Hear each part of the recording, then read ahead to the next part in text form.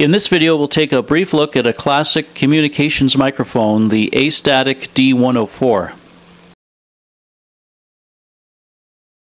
The Astatic company was formed in 1933 to manufacture microphones. Two of the founders were radio amateurs, and their first product was the D-104 microphone. Over the years, the company developed a number of microphones and expanded into other products like coaxial cables, meters, and antennas. The company is still in business. Introduced in 1933, the Astatic model D-104 was designed for voice communications and used a crystal microphone element. The design was changed only slightly over the years.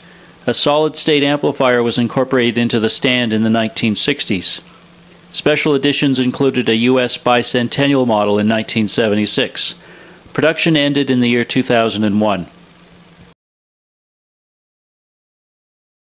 The D-104 is a microphone with a crystal element.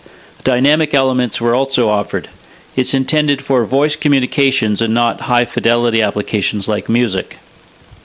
The UG8 is the stand. It's made from die-cast zinc and finished in chrome.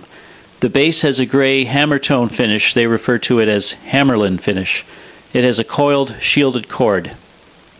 The microphone mounts on the UG8 stand and is removable via connector and screw.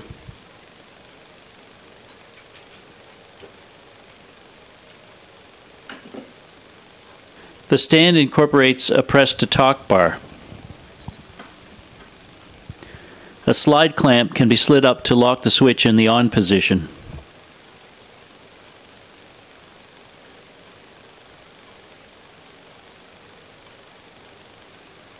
The TUG8 model of stand includes a 2-transistor solid-state amplifier circuit with adjustable gain and operated on a 9-volt battery.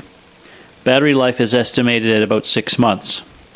A switch selects between two different modes for the press-to-talk switching function, referred to as electronic and relay modes. Relay mode connects two wires, and electronic mode grounds a wire.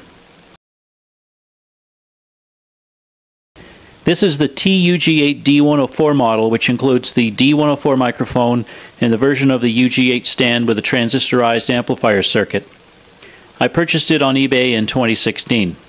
It was in quite good shape when received. Someone's name or handle had been written on the base, I think with letraset transfers. It came off with some fine steel wool.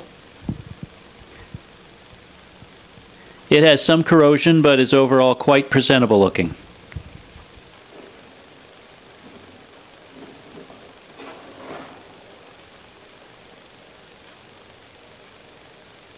I had to rewire it to use a 2-pin Amphenol connector suitable for use with my Heathkit HW101 transceiver.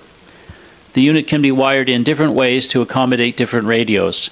It's documented in the manual and schematic. The D-104 is a classic microphone that was made from the 1930s to 2000s. Thousands were made, and it's still popular today, especially with users of vintage ham radio equipment.